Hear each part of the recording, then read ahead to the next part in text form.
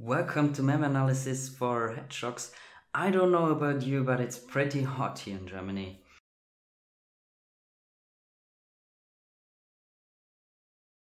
Fireeye has published a paper on the topic DOSfuscation, and that's actually a collection of obfuscation techniques for cmd.exe commands. That's a quite interesting collection. Some of these obfuscation techniques haven't been in the wild before, and so they are new, but some of them are based on previous wild samples, and wow, there's quite some ugly possibilities to use obfuscation. Let's take a look at one wild sample right here. The goal today is to deobfuscate this to the point where we get the actual payload of the sample. This batch command was in a macro malware, and I skipped the step of extracting the macro and so on. That's not the interesting part right here. Okay, so that's our batch script. Yes, it is one. And let's choose the appropriate language for that. And we only need Notepad++ and Python to do the task for today.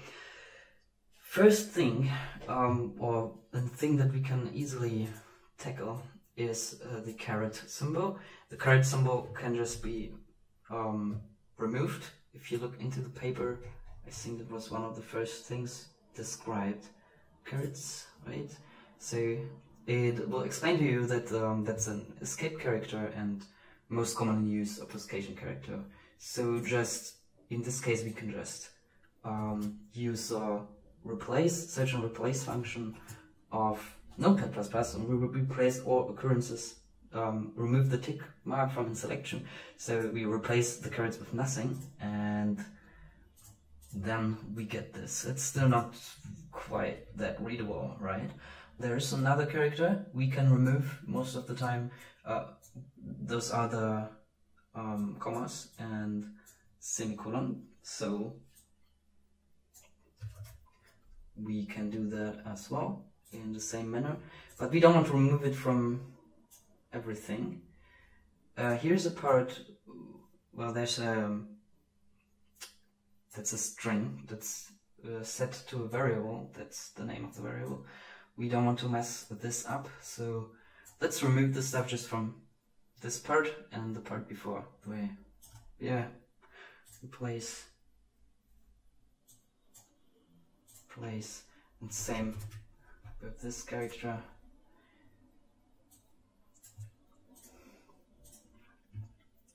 Okay, so that's a little bit better, but still not the way we want it. And what is that? The pluses, they are superfluous, because these are integers and you add a plus. Okay, it's the same integer. We can use now regular expressions to tackle this task. So what we could do is use something like regexr.com. That's quite interesting for testing your regular expressions, because you can enter your text here, you can enter your expression here, and it will explain what you did there actually. Like here it says, okay, that's the capture group, and it's also colored so you find it, and so you match this character Z from A to Z and so on. So you know what you're actually doing here and can quite easily write regular expressions. So let's copy and paste this in there. And I want to remove any plus that is followed after a digit. So firstly, the plus is a special character, so we have to use the escape for the plus. Now we have our plus values, and then digit is /d. So, and we may have like numbers like that. Actually, yeah, I think that's better. And we want to remove the plus, and we want to retain the digit itself, so we put the capture group on the digit. I think that's quite okay. So now we have the marks are correct. So we copy this, and if you have if you put the tick on regular expression, you can actually replace and find based on regular expression. So that's the capture group. You can access the capture group with /1. That's the first capture group. If you have several of these, you would have /2, /3, and so on. So we replace this expression with this expression, so that way we remove the plus. Let's test it on a small set like this. Say replace and selection this. Oh wait. Now we want to use this. Alright, replace, and it works, so we can remove that and replace it everywhere. Okay, that's a little bit better. And then there's another thing. There are like superfluous spaces. We can remove them too, though we have to take care not to remove them from variable names like these. We have variable names here. So use a regular expression for that as well, maybe. Okay. If we have two spaces, we might want to replace them with one space instead, but not if they are preceded by something like these, because those are variable names, and not this, because there's also a variable name like this. We don't want this, and we don't want space before that. Okay, and now let's add a plus. So it marks all those spaces that are not part of these variables here. I think that should work. That should work. It doesn't work in general, just in this case, I guess. Okay, so if we do that, what do we want to replace it with? Well, we just want to capture. That's a good question, actually. The part we want to retain is this. So one of the spaces is retained and the rest of the spaces can go. So we use that. Okay.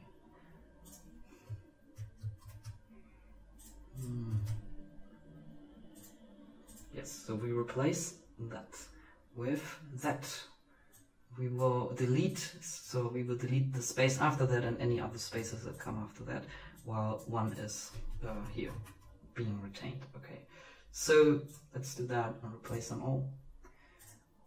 Okay, now it already looks a bit more neat. Again, that's kind of interesting. Let's mark this so you see where this variable is. Here's one variable, here's another. Okay, mark. What is being done here is we have the variable,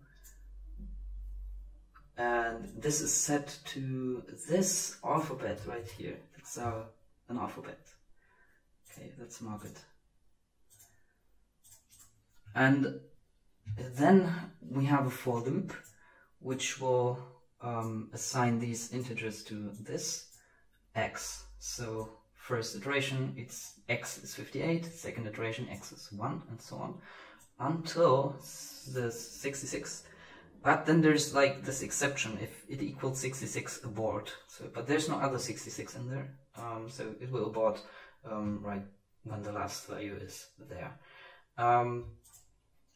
This variable will access the alphabet with an index x. So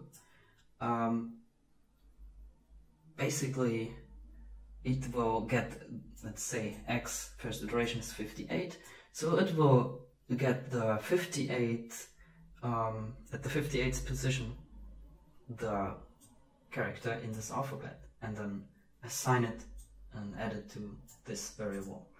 So by this way it will build up the command, and the command is then executed here. So it will use these indices for building up this alphabet for the encoding of the payload.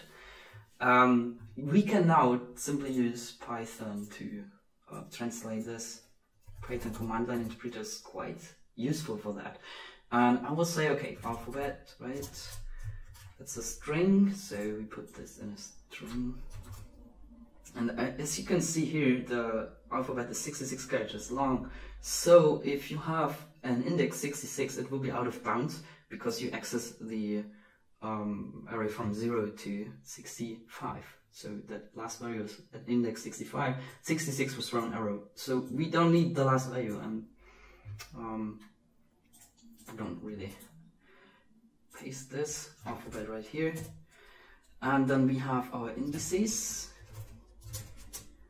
and they are first this string, but we don't want a string. Actually, we want the values in there. So we split the string. If you don't add any parameter, any argument to split, it will split in white space. So now we get this, and it's an array of strings, but we want indices, so we want to have integers instead of that. So let's just make this a bit better and convert it to integers. So for every index, we will set the integer value instead, and now it looks better. So we can now say for every index in indices, oh wait, set the value, the result, the payload, yeah, the payload. That's the variable we will save the payload in. I will initialize it with an empty string, and for every index in indices, we access the alphabet at index, and we add this to the payload. Payload. Yeah. Out of range, right? Because that's because of the last value in there. But still, it did write the payload until that point. We could now write it to a text file. Maybe we should do that. Well, let's just payload txt write, and we will write our payload in there. So if we exit this, it will also close the reference. Notepad payload txt, and there's the payload. Okay. Here's our payload. We set the language to, let's say, PowerShell, so we see what's going on, and all it does, it will iterate through these URLs and then execute them, download the file there, and execute the file that was downloaded. So that's a payload for a downloader, which has several sites to access. And yeah, that's already it, I guess. I did a short script that does the deobfuscation for this particular batch file, so it may not work on others. It's just if in case you want to use it and modify it for similar cases. So I'll put a link in the description below. Thanks for watching, and see you.